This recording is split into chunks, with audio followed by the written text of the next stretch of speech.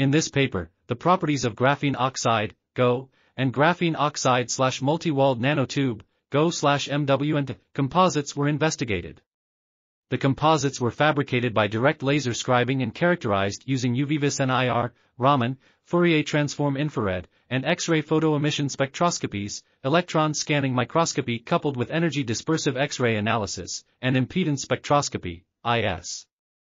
These methods confirmed the homogeneous composition and laser reduction of GO/MWNT with dominant GO characteristics, while IS results revealed the circuit model for the Adiraju structure and the effect of MWNT on the sensor properties. Although direct laser scribing of geo-based humidity sensors showed an outstanding response, delta Z/Z up to 638,800%, a lack of stability and repeatability was observed.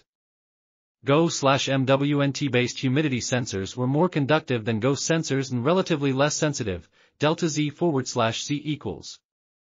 This article was authored by Ammar, Al-Hamry, Tianqi Liu, Haoran, Chen, and others. We are RTCLTV, links in the description below.